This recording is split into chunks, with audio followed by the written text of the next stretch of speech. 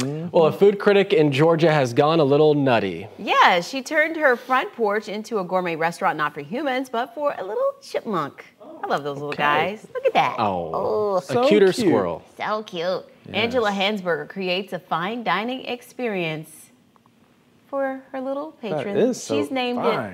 it Thelonious Monk. That's Nice. the chipmunk's name. It's very fancy. cute. Yeah, fancy dining there. 5-star.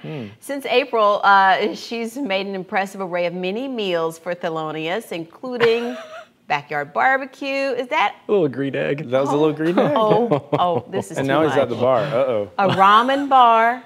Hansberger says that she put the food on a small picnic table, and within minutes, the chipmunk shows up and eats. I mean, there Okay. you go. That's how you interact at a restaurant if you can't go. We need to make one. We need to make one, and maybe we can we get have some so many chipmunks. creatures out the window in our newsroom. We got the frogs on the window. We got the sandhill little cranes. lizards. We got the birds flying high, all that stuff. So yeah, we could do a menagerie just Turtles. outside of our building here.